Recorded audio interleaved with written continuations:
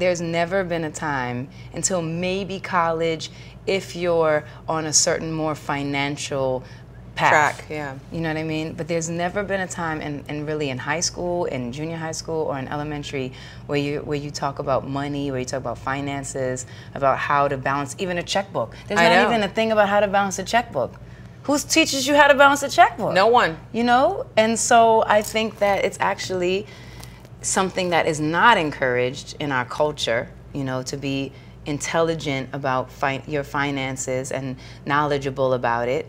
At the same time, we're constantly shown and beaten into our head about what we think we want to get, which is usually way out of our means. Yep. You know, and so it's like this twisted world that we kind of live in and have to figure out how to then navigate. So I can't say anybody really taught me how to do these things. This was definitely trial and error that I think taught me the most. But I think one thing did teach me, or kept me kind of balanced, which was knowing what it's like to have nothing and be, you know, just you know, struggling to try to pull this together with that and try to rob Peter to pay Paul, as my mother used to always say, and, you know, just trying to figure out how to like borrow from here to get to that so you can get to that.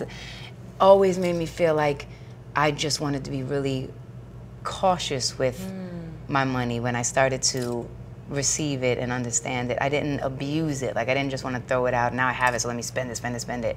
I was also always really just like, you know what, I really want to save, and I really want to, you know, it's kind of like this thought of this constant rainy day that I had in the back of my mind.